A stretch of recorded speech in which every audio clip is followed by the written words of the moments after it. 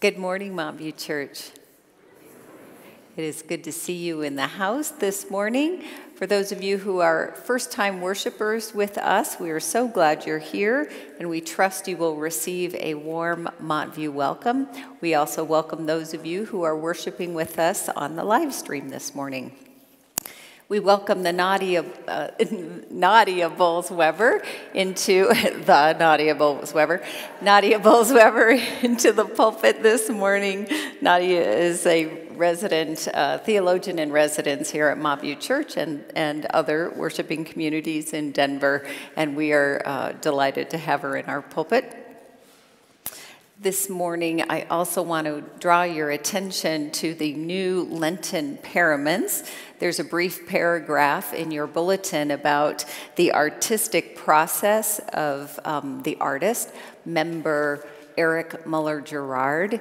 He's an extraordinary artist, and we are so grateful to benefit from his gift of paraments for this Lenten season.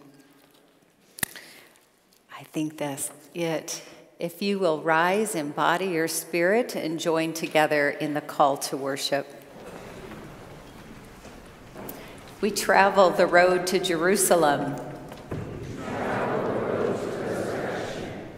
It will require that we give up so much.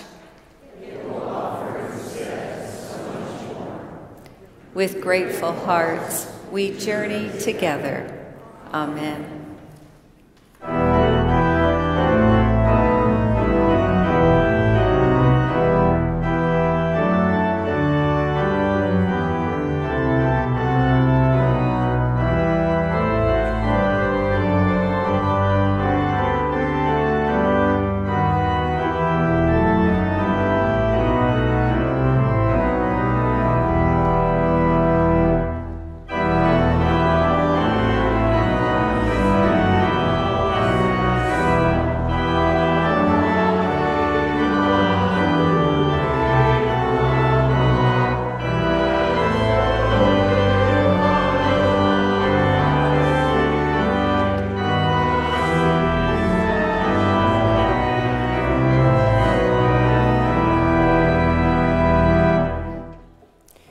In the season of Lent, we are given permission to walk into the landscape of frailty, our own and the world's.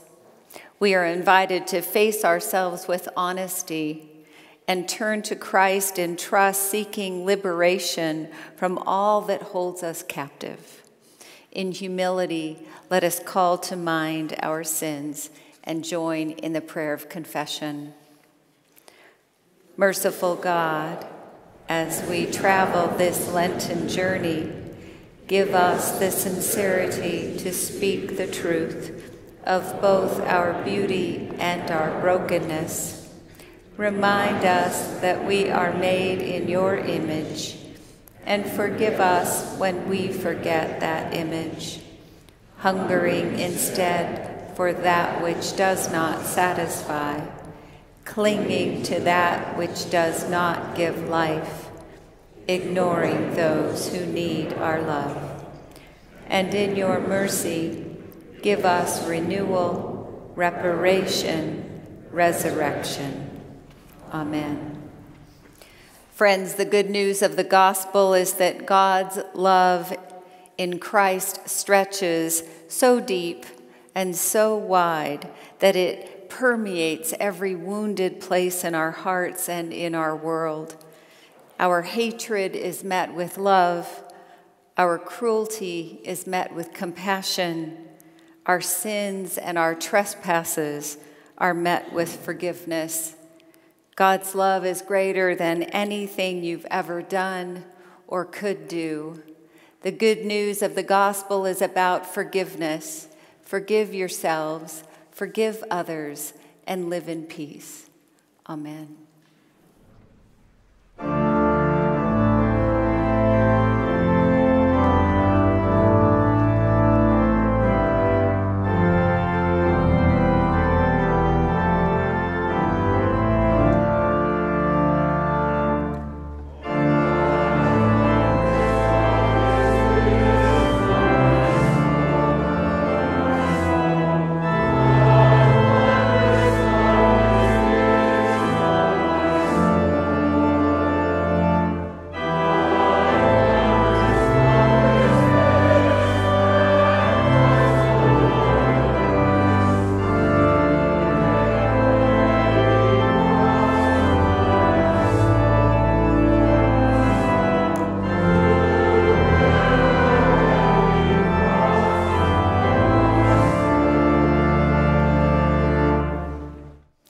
As ministers of Christ's peace, we turn to one another, sharing a sign of that peace.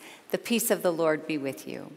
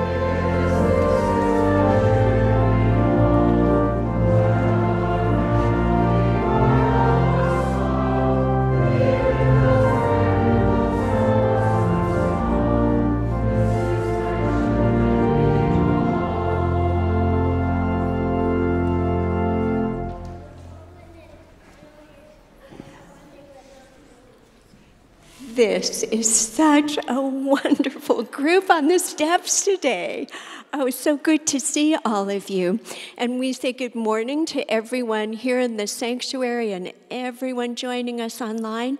And right now, everybody on the steps, say good morning to someone beside you. Good morning. Good morning. Good morning. Good morning, Ruby.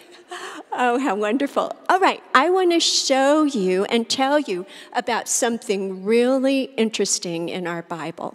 So first, near the front, in the part called the Hebrew Scriptures, or the Old Testament, listen to these words. You shall love the Lord your God with all your heart and with all your soul and with all your might. And then, this far into the Bible, listen to these words in the Christian scriptures. You shall love the Lord your God with all your heart and with all your soul and with all your mind. They're the same words, aren't they? Jesus used them in the Gospel of Matthew when he was asked, what's the greatest commandment? What's the most important thing to do in a life of faith? And he said, love God in those ways and love your neighbor as yourself. So we know that God loves us always, no matter what, and we are asked to love God back and to love other people.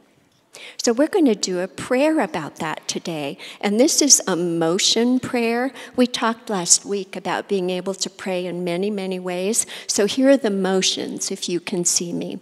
When you hear these words, you shall love the Lord your God with all your heart, touch your heart, with all your soul, touch your heart, with all your might. That means your strength. So show how strong you are.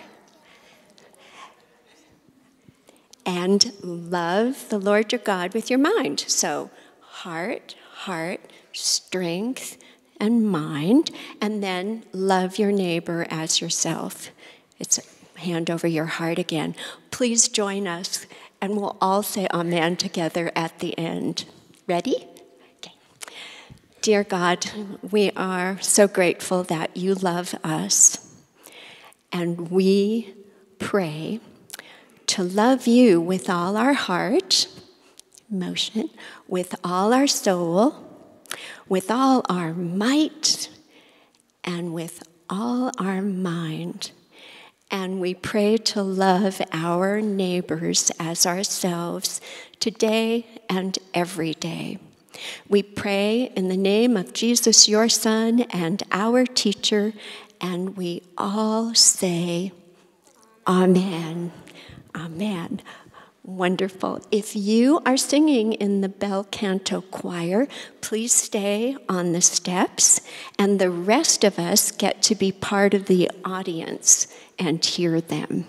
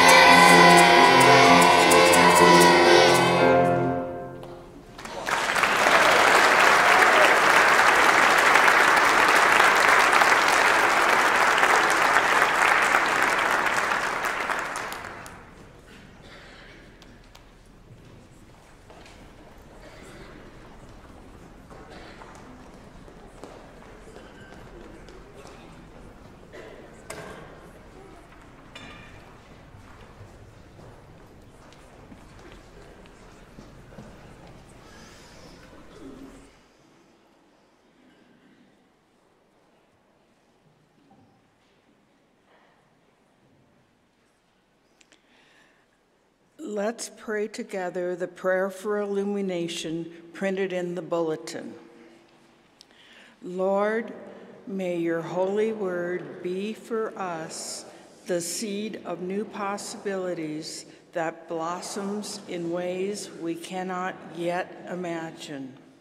Amen. This morning's scripture reading is Mark 8:31-37. It's on page 38 in the New Testament in the Pew Bible. Then he began to teach them that the Son of Man must undergo great suffering and be rejected by the elders, the chief priests, and the scribes, and be killed, and after 3 days rise again. He said all this quite openly, and Peter took him aside and began to rebuke him. But turning and looking at his disciples, he rebuked Peter and said, "Get behind me, Satan, for you are setting your mind not on divine things, but on human things." He called the crowd with his disciples and said to them, "If any want to become my followers, let them deny themselves and take up their cross and follow me. For those who want to save their life will lose it, and those who lose their life for my sake and for the sake of the gospel will save it. For what will it profit them to gain the whole world and forfeit their life? Indeed, what can they give in return for their life?" Listen to the voice of the Spirit speaking to the church.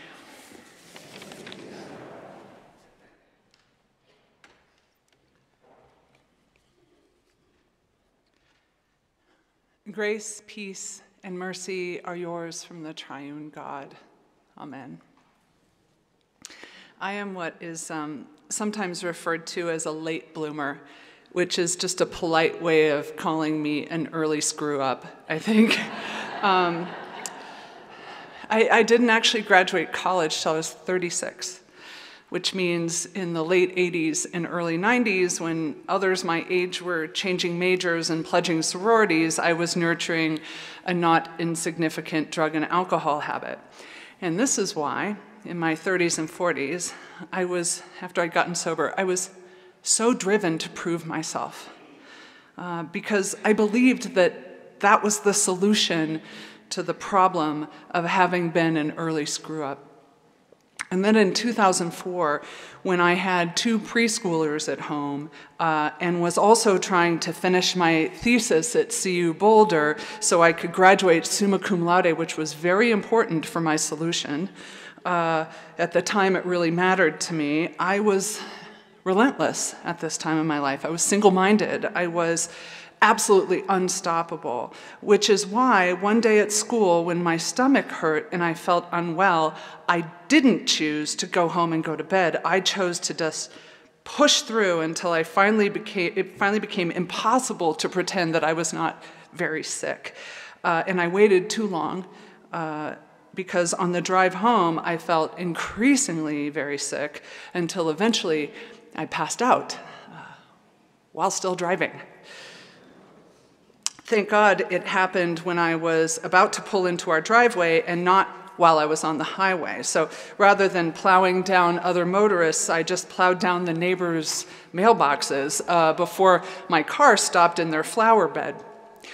And when I came to, gained consciousness, I opened the driver's door and then proceeded to pass out in a snowbank between the neighbor's yard and my Honda for I don't know, a little wintry nap or something. And the next time I came to, there were paramedics standing over me, and the very first thing out of my mouth was, "I'm not drunk." I had worked so hard to prove I wasn't the sloppy drunk I used to be, but in doing so, I just found myself passed out in the neighbor's yard just like I used to be. And at the hospital, hours later, when the ER doc came in with the results of my blood work, he said there wasn't anything wrong with me besides having the flu and refusing to rest. But, Mrs. Bolz-Weber, but Mrs. Bolz-Weber, he added, when you're that sick, you should go home and lay down. And that little piece of advice cost my family $1,000 we did not have. The point being, my solution to the problem of having squandered years of my life to addiction was to just then become addicted to proving myself, and then that solution turned into its own problem, and well, that's usually how the cycle goes.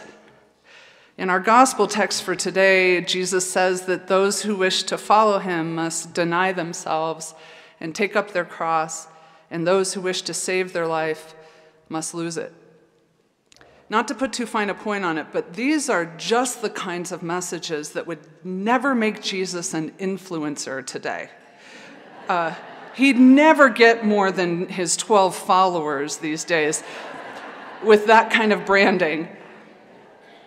I mean, I feel like I speak for all of us when I say what we want is the 3 secrets every celebrity knows about getting rid of cellulite, or 6 steps to becoming more powerful in the boardroom, or the top 10 ways to make up for being a young addict.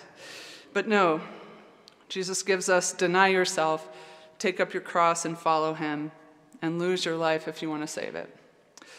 Maybe like you, I struggle with how this denying ourselves thing is good news. And not just because of how that verse about picking up your cross has been perverted into messages like deny your queerness, pick up your cross of heterosexuality and follow him, or deny your dignity and pick up your cross of continued domestic abuse and follow him. I mean, yeah, there is all that, but the reason deny yourself feels like bad news to me is because I do not want to deny myself. It's as simple as that. I like calling the shots, and for most of my life, I've relied pretty heavily on me-based solutions to all of my me-based problems, and even when my solutions don't work, at least they're mine. And here Jesus is wanting to take that from me, like he can't see the value in my entrepreneurial life management skills. But the truth is, as much as I want to be a totally autonomous, self-contained entity who doesn't need to lay down when she is sick, I also am exhausted and very much want to scream the words, I could use some help here, into my pillow so that, I get it out of my system, but also no one hears me and, God forbid, thinks I need help. But I do. I could use some rest and some help, because I'm tired of trying to be enough of everything. So recently, I've been wondering if when Jesus says, deny yourself and follow me, that maybe it's not about ensuring his followers are doormats. Maybe he's inviting us to deny the part of us that wants to see itself as separate from God and others. Deny the part of ourself that believes that spirituality should be a suffering avoidance program. Deny the self that always creates a list of demands. Deny the self that is so turned in on itself it cannot see much of anything beyond itself. Deny the self that says really horrible things to you about you. Deny the self that pretends that you never need help. There are parts of me that really should be deplatformed. Because in the end, that is one aspect of the whole death and resurrection thing that Jesus promises us. The death of the false self. But the death of the false self doesn't feel good. In fact, Richard Rohr once wrote that holiness never feels like holiness, it just feels like you're dying. I think he might have been reading our text for today when he wrote that. But no matter how painful, when the unhealthy ideas and habits and identities we rely on are taken away from us, it just makes more space for that which is actually real and actually holy. And maybe this is what Lent is about. Not giving up chocolate, but giving up on the things that, let's be honest, weren't working anyhow. So if you're faced with your own limitations in your own life right now, if you are exhausted by our achievement culture, if your me-based solutions to your me-based problems keep failing you, Christian, know this, there is no shame in that. Not really. I mean, not with the kind of God we have. Because as St. Paul said, God's strength is perfected in your weakness. Denying yourself might be as simple as letting yourself off the hook for having to be God. So every time we find ourselves passed out in our own version of a snowbank next to the neighbor's flower bed, every time our me-based solutions to our me-based problems fail us, just know this. It is in the tombs of our self-manufactured darknesses that God always shines brightest. I mean, it's basically his job. So we offer no me-based solutions here. And you know what we have to offer instead is divine foolishness, really. The kind that says that if you want to save your life, you must lose it. And if you lose your life, you'll find it. Because as St. Paul kind of said, the cross is foolishness to those whose own solutions are still working for them. But to the weak and the cynical and the socially awkward and the exhausted, to the divorced and the unemployed and the alcoholics, in other words, to all who are in need of help and rest, Christ crucified, the foolishness of God, is life in a way that our own solutions can never be, in a way that more status and more degrees and more financial security can never be, in a way that proving ourselves and people-pleasing and Pilates can never be. In closing, something came to me very late yesterday, so this is not a fully formed idea. But I'm going to offer it anyway. When Jesus says, deny ourselves, pick up our crosses, and follow him, I've always focused on what a bummer the self-denial and cross-carrying part was, and never thought much about the following him thing. But maybe it doesn't mean he's leaving us to a life of struggle and suffering and having to figure everything out for ourselves. Because if he says, follow me, it must mean he's guiding the way, so maybe we can stop feeling like we need to. Like, it's almost like we're going to his house, but we're in separate cars, and he says, hey, no need to enter it in Google Maps, just follow me. Since he says we should follow him, does it not mean that he is right in the front? Like, he's always going before us. He's always in pole position, and we get to spiritually just draft off of him. That's the rest and the help that we need. It's found in the spiritual slipstream of following Jesus, the one who says, come to me, all who are heavy laden, and I will give you rest, especially if you have the flu. The one who never tires of being our help in times of trouble, the one in whom we can rest and just try less hard for once. Amen.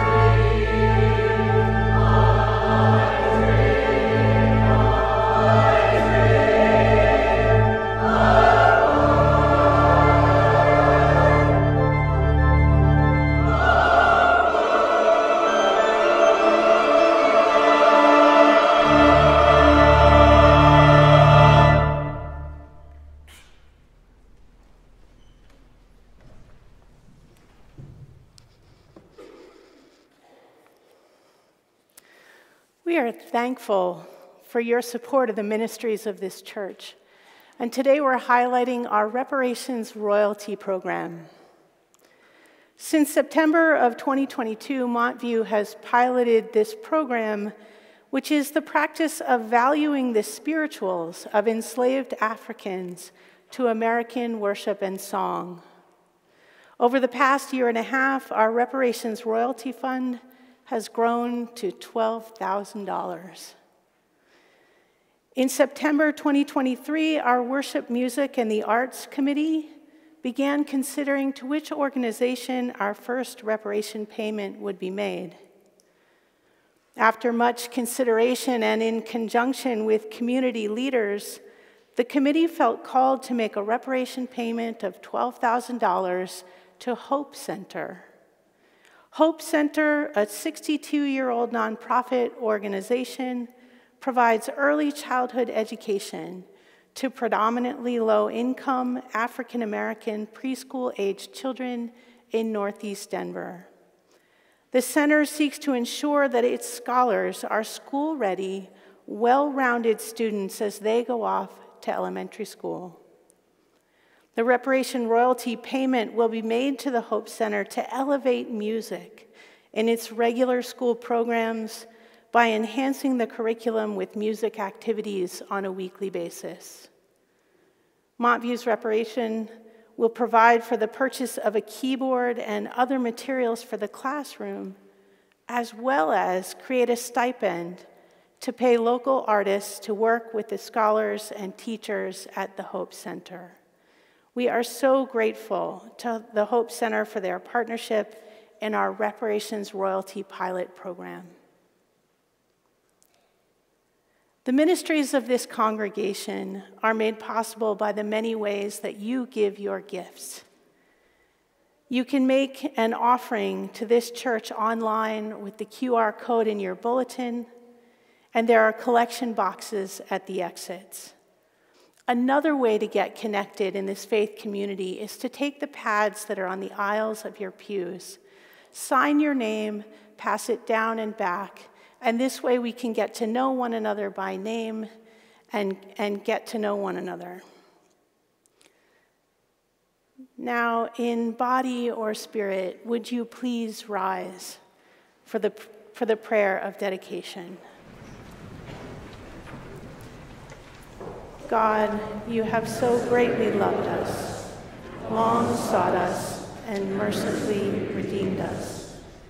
Give us grace that in everything we may yield ourselves, our wills, and our works, a continual thank offering to you through Jesus Christ our Lord.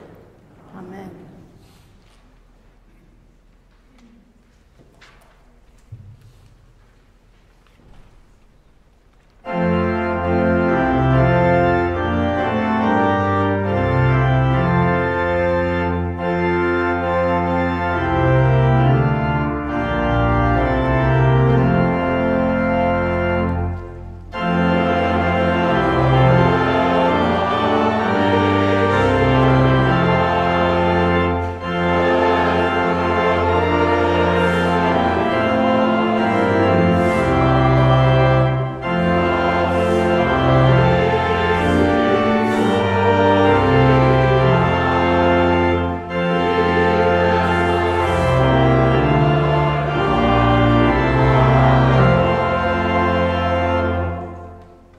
Be seated. Let us continue in prayer. God of dust and ashes, God of breath and life, breathe your love into us. With the rhythm of prayer, remind us that when we cry out for you, you promise to never leave us alone. When your people suffer with grief, loneliness, or despair, bring them the bread of life. Bring us the blessing of grace, the grace that sustains us through dark nights and promises hope for the coming of the light. When your people struggle with the impact of violence, injustice, scarcity, and war, provide them with peace. provide us with inner peace and outer peace, peace that radiates from heart to heart and body to body and country to country. Reconcile us to one another so that we may breathe in your gift of love. Today we bring our prayers to you, emptying our minds of all that troubles us. We lay down our worries, praying for ourselves and for those among us who suffer and struggle, including those in the Montview community and around the globe. But even as we cry out for your help, we are grateful for the abundant daily blessings that surround us. The simplicity of the sunshine that satiates our souls, and the snow that quenches the earth can bring us to our knees and remind us again that you are the breath of life. Be with us today as we pray together the prayer that was taught to us by Jesus, the divine Son of your holy presence. Our Father, who art in heaven, hallowed be thy name. Thy kingdom come, thy will be done, on earth as it is in heaven. Give us this day our daily bread, and forgive us our debts as we forgive our debtors. And lead us not into temptation, but deliver us from evil. For thine is the kingdom, and the power, and the glory forever. Amen. And now would you please rise in body or in spirit and join in the closing hymn, number 728, in your hymnal.